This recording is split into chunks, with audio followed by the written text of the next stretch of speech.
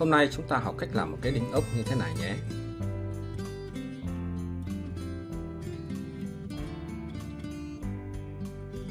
Đây là cảnh nhìn cận của mô hình kết thúc.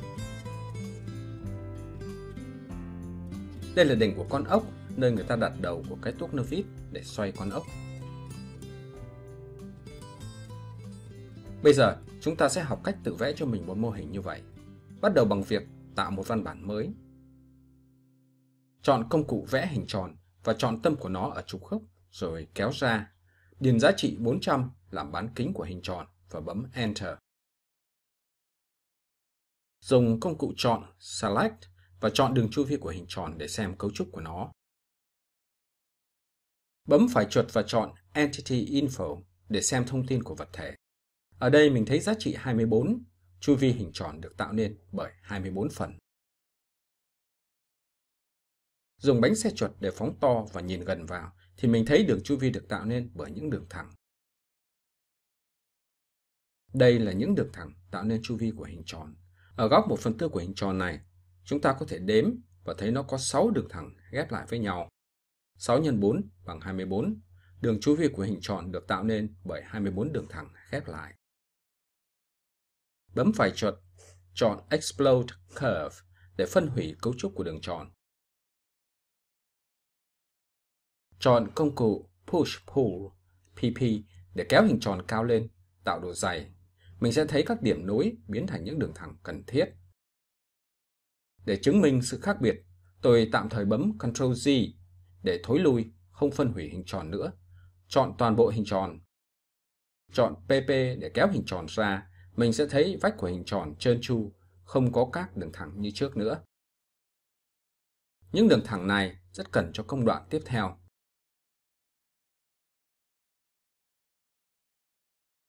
Tôi làm lại bước phân hủy cấu trúc nhé. Chọn toàn bộ hình tròn, bấm phải chuột rồi chọn Explode Curve. Chọn công cụ PP để kéo hình tròn lên thành hình ống và có các đường gân ở bên lườn.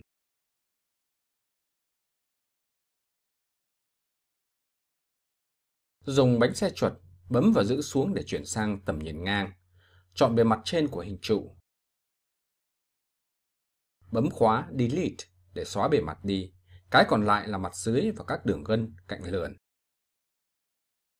Đường tròn là 360 độ, chia ra 24 phần, mỗi phần chiếm 15 độ. Dùng thước đo độ, bấm và đặt ở tâm rồi kéo ra dọc theo trục hoành màu đỏ. Kéo thước đo ra chân của đường gân lườn cạnh đó. Phần mềm báo là 15.0 tức 15 độ.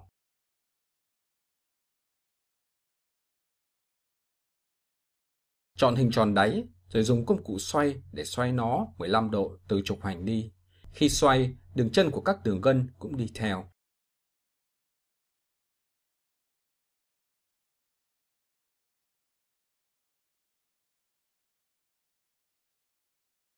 Chọn đáy rồi nhóm nó lại. Edit, Make Group. Bấm Delete để xóa nó đi. Cả mép và miếng đáy sẽ đồng bị tiêu trừ.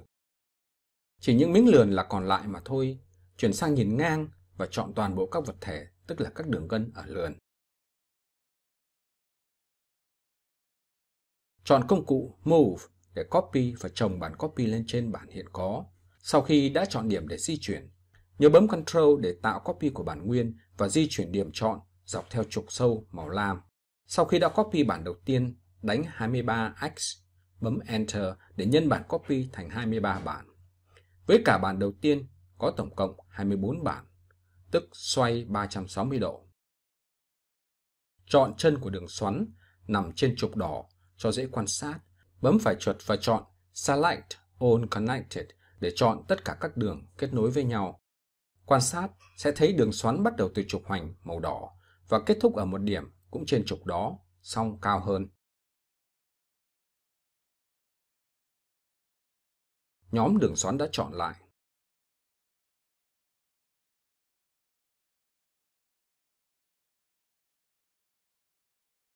Chọn toàn bộ các vật thể, dùng Ctrl+A, nhưng giữ phím Shift xuống và chọn đường xoắn đã được nhóm để loại trừ nó ra khỏi những gì đã chọn. Bấm Delete để xóa những đường đã chọn đi. chỉ để lại một đường xoắn đã nhóm lại mà thôi. Chọn Scale để giảm chiều cao của đường xoắn. Nhớ là phải chọn điểm ở trung tâm của nhóm và kéo xuống dọc theo trục sâu màu lam.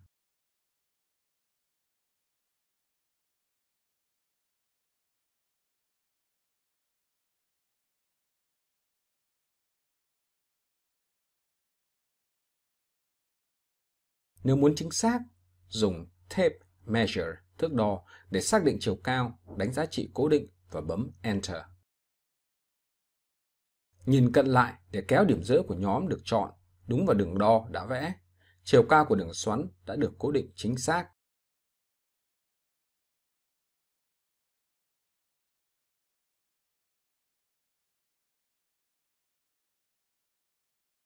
Tháo nhóm của đường xoắn.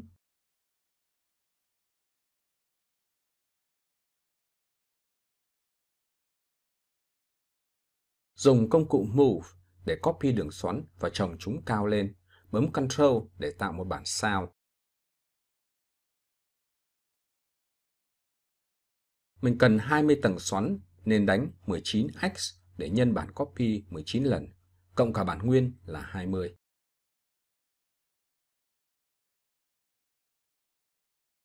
Nhóm toàn bộ đường xoắn lại.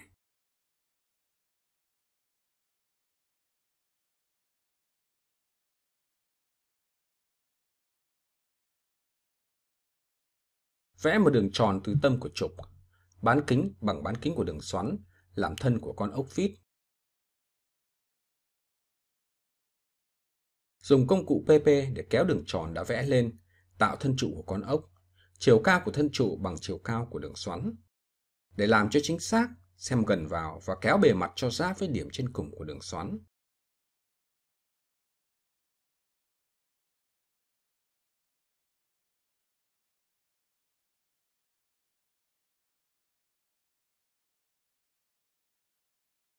Chọn đường xoắn và tháo nhóm của nó.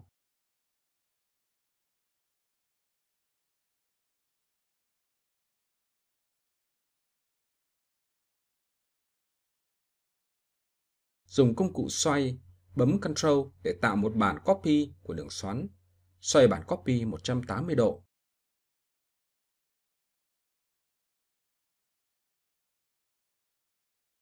Nhớ giữ cho đường xoắn ở dạng được chọn.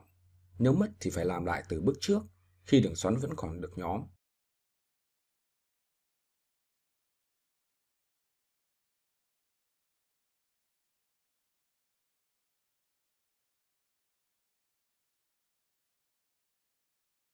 Chọn công cụ Scale để đổi tỷ lệ của đường xoắn đang được chọn.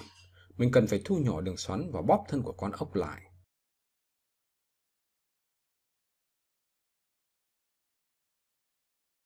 Bấm và giữ Ctrl để tâm thay đổi nằm ở giữa của hình. Đánh 0.8 phẩy 0.8 để giảm tỷ lệ của cả hai chiều ngang và dọc xuống 80%, rồi bấm Enter.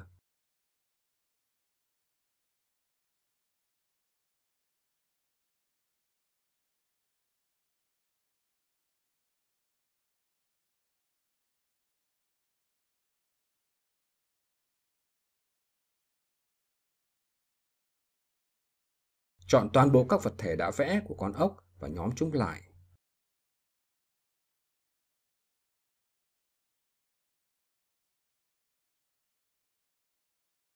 Vẽ một hình tròn ở tâm của đáy trụ với đường kính là 40. Mình phải tạo một hình nón, lộn nó ngược lại để làm khuôn cắt với đầu con ốc, làm cho nó nhọn lại. Sau khi vẽ hình tròn rồi, nhóm hình tròn lại bằng cách bấm đường cắt ngắn Ctrl G. Bấm hai cái vào hình tròn để biên soạn nhóm. Dùng PP để kéo nó lên, chiều cao là 200.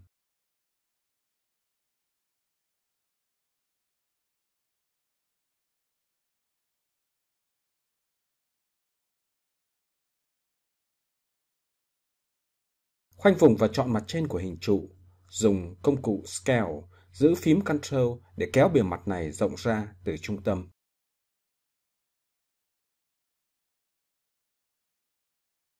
Kết quả làm hình nón với đường kính đáy rộng hơn đường kính của hình trụ thân con ốc.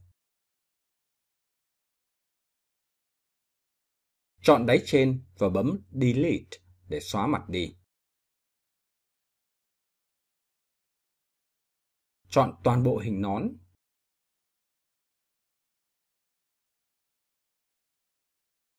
Nhóm nó lại.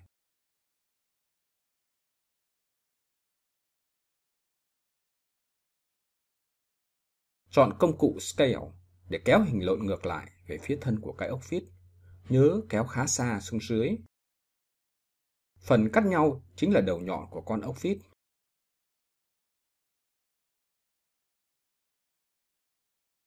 Bật chức năng X-ray lên để nhìn thấu qua được các vật thể, thấy được cấu trúc bên trong của chúng. Dùng chuột nắm cái núm ở trung tâm của khung tỷ lệ và kéo nó xuống. Nhớ là hình nón vẫn nằm ở trong nhóm riêng của nó.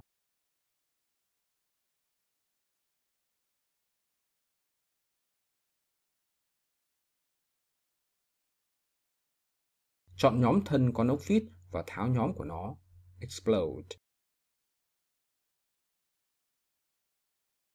Sau khi làm xong rồi, tháo nhóm của hình nón tiếp theo. Chọn hình nón, bấm phải chuột và chọn Intersect Faces. Sau đó chuyển sang chọn With Model, phân cắt mặt giao nhau với mô hình. Tắt X-ray đi để mình có thể làm việc dễ hơn. Chọn phần đã cắt của hình nón và nhóm nó lại để mình có thể xóa đi cùng một lúc.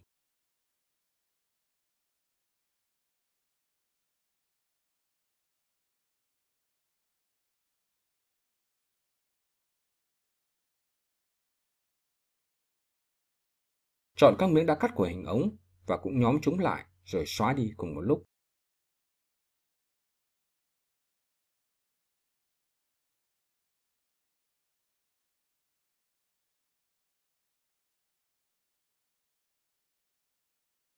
Chọn miếng tròn bề mặt thân ốc còn lại, nhớ bấm phím Shift và bấm vào miếng tròn ở giữa, giữ nó lại vì nó là miếng đầu của thân ốc. Xóa miếng tròn đã chọn đi.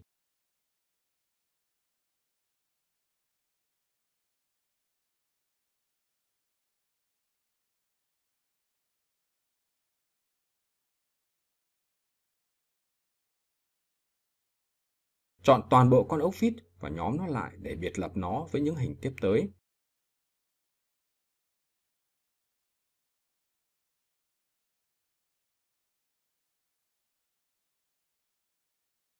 Mình sẽ phải vẽ phần trên của con ốc, song vì không có điểm đối chiếu để bám vào, việc tìm điểm trung tâm rất khó, dù có đường trục ở đó. Cho dù mình có sử dụng khả năng đối chiếu của phần mềm, dùng 2 điểm ở đường chu vi làm những điểm đối chiếu đi chăng nữa, điểm phần mềm tìm được cũng vẫn không phải là điểm nằm trên trục sâu màu lam.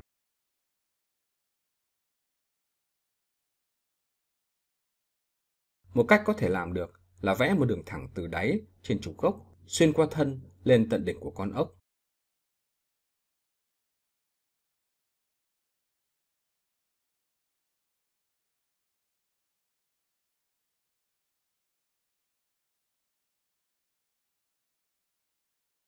Bấm Escape để thoát ảnh hưởng của chức năng vẽ đường thẳng.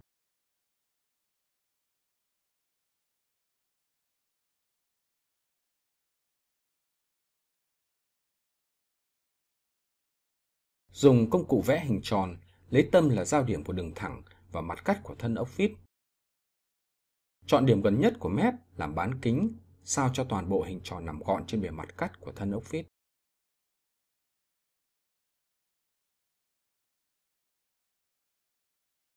Chọn bề mặt hình tròn vừa vẽ và nhóm nó lại.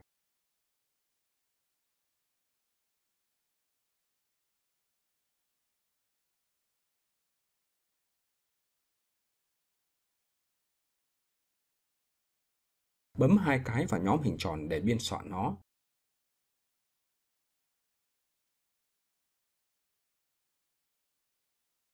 Vẽ một hình chữ nhật nằm vuông góc với bề mặt của hình tròn, theo chiều của trục sâu.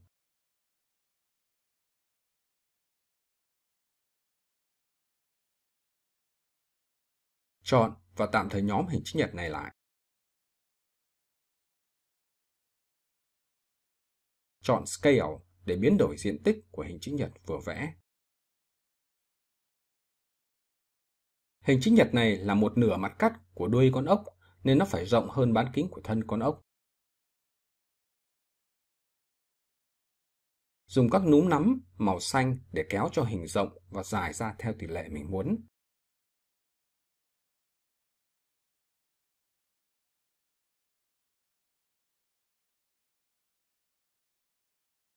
Bấm 2 cái vào hình vuông để biên soạn bề mặt của hình.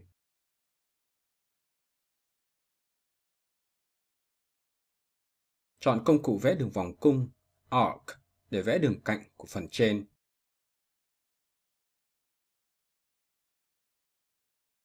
Nhớ chọn sao cho đường vòng cung chuyển tiếp có lý từ thân lên đỉnh, đừng quá cong hoặc quá thẳng.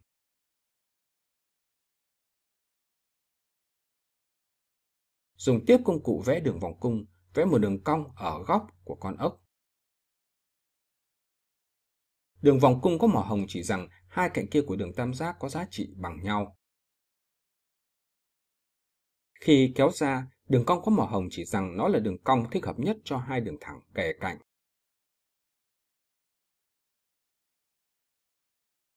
Bấm chuột để chấp nhận vị trí của đường vòng cung đã vẽ. Chọn Eraser và bấm vào giao điểm của các đường thẳng ở góc để xóa chúng đi. Xóa cả hai phần, trên và dưới.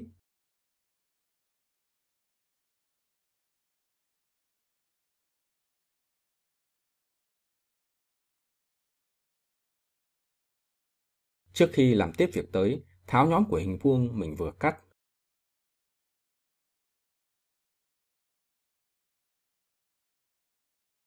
Chọn chu vi của hình tròn ở chân để làm đường dẫn cho công cụ Follow Me. Sau khi đã chọn công cụ, chỉ nó vào mặt cắt của phần đuôi ốc để nó vẽ toàn bộ phần đuôi con ốc vít dùng hình của mặt cắt. Bấm chuột ở một điểm ngoài vùng của phần đuôi để thoát chế độ biên soạn nhóm. Vẽ một hình chữ nhật trên bề mặt đáy của ốc vít làm hình của chân tuốc nơ vít. Nhóm nó lại.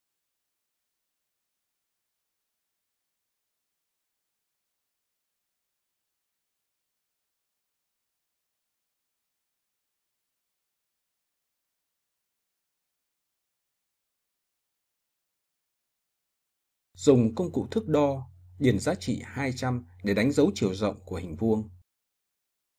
Bấm Scale để thu chiều rộng của hình chữ nhật lại bằng chiều rộng 200 mình vừa điền.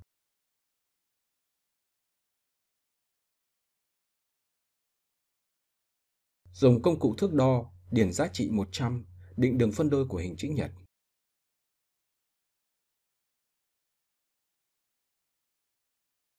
Dùng công cụ Move, chọn điểm phân đôi của hình vuông và chuyển nó vào chân đường thẳng ở tâm bề mặt đáy của con ốc.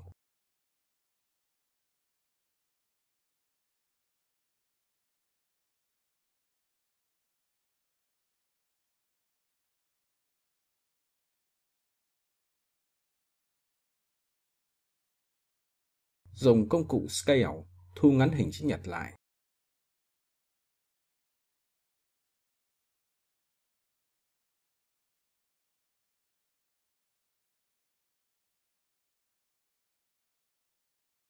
Xóa các đường đo đạc đi. Edit, Delete Guides. Chọn công cụ xoay, Rotate, chọn điểm giữa ở đáy hình vuông. Tại điểm tâm, bấm phím Ctrl để xoay bản copy của hình vuông. Đánh giá trị 90, chỉ độ xoay là 90 độ.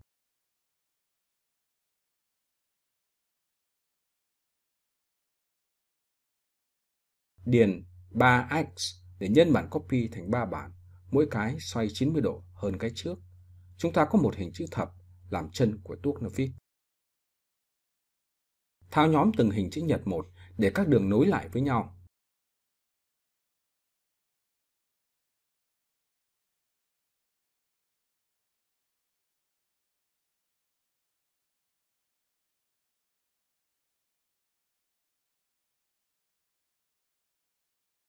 Xóa các đường thẳng ở tâm của hình chữ nhật. Bấm phím Shift trong khi chọn để chọn được nhiều cạnh cùng một lúc trước khi bấm Delete để xóa chúng đi.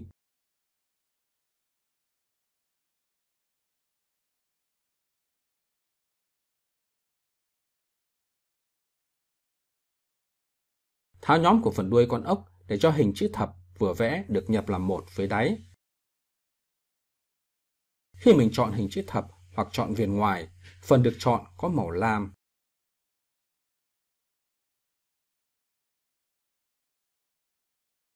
Chọn công cụ PP rồi chọn hình chữ thập để đẩy nó sâu xuống, đánh giá trị 100 để xem chiều sâu đã đủ chưa. Đẩy sâu thêm 50 mm nữa.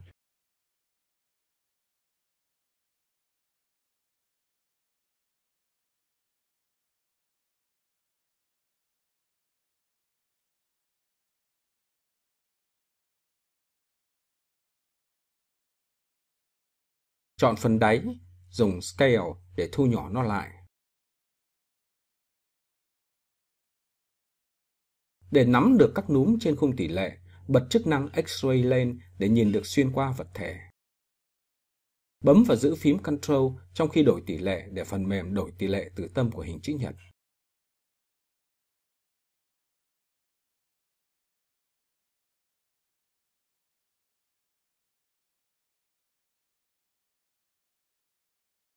Tắt chức năng X-ray đi.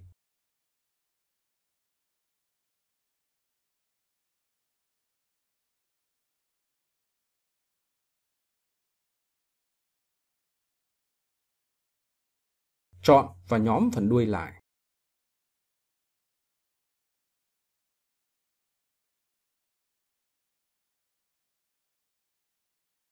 Chọn cả hai phần, đuôi và thân của con ốc vừa vẽ, nhóm chúng lại thành một phần tử. Trước khi điền tên, bấm Set Component Axis để định trục gốc của phần tử. Di chuyển trục với 3 đường xanh đỏ lam đến tâm điểm đỉnh nhọn của con ốc vít. Bấm 2 cái để kết thúc việc xác định trục gốc của phần tử. Điền tên của phần tử. Bấm Create để tạo phần tử. Phần tử có một hình vuông xanh lam bao quanh nó, tương tự như nhóm các phần tử.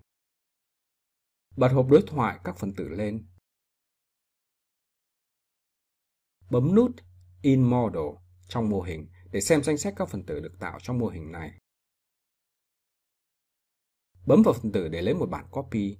Để ý, điểm trục gốc dính vào đầu chuột là điểm trục gốc mình định lúc kiến tạo phần tử.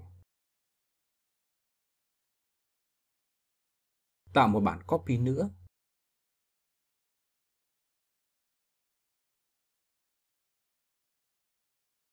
Đóng hộp đối thoại phần tử lại. Bấm 2 cái để thử biên soạn phần tử. Để ý, các thay đổi mình làm đều ảnh hưởng đến các bản copy của phần tử. Điều này là vì các bản copy của phần tử đều sử dụng một bản công thức gốc. Bấm vào hình thùng sơn Paint Bucket để chọn chất liệu hoặc màu sắc cho hình vẽ. Bấm vào bề mặt của hình vẽ để thay đổi diện mạo hoặc chất liệu của chúng.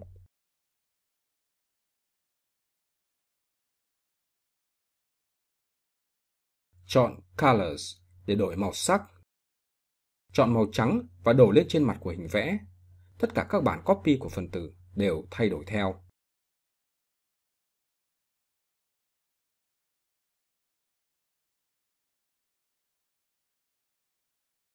Để ý, vì mình chọn từng miếng riêng biệt để đổ sơn, những chỗ không chấm vào thì màu cũ vẫn còn nguyên.